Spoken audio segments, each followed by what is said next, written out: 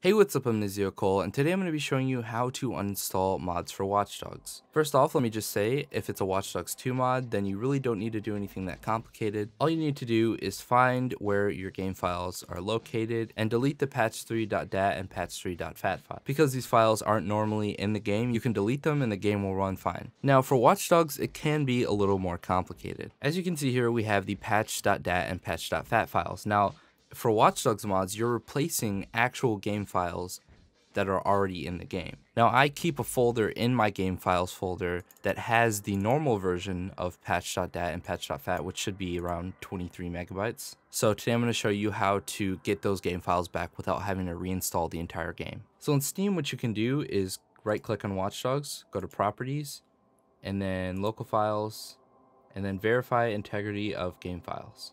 And basically what this is doing is it's checking your version of the game against the version of the game that they have stored in their servers. And if there's a difference, then they'll re-download the file. So once it's done, you should get this message that a certain amount of files failed to validate and will be reacquired. And then Steam will just re-download the original files. So if we go back to the Watch Dogs game directory, we can see that we now have the original patch.dat and patch.fat file. That's cool. But now we're going to do it for Uplay. I don't actually have Watch Dogs downloaded through Uplay, but I'll just show Watch Dogs Legion as an example, and I mean, this will really work for any game in your library. So you just go to the game, go to Properties, and same thing, Verify Files. Again, this might take a certain amount of time depending on how big the game is. But yeah, it's pretty much the same process. I'm not going to go through this entire thing right now, but next, I'll show you how to do it if you have Watch Dogs installed via Epic. So on Epic, I don't have Watch Dogs installed through Epic, so I'm just going to show you in this random game. At Gone Home, you want to go to these three dots, go to Manage, and then Verify Files. Okay, and it's as simple as that.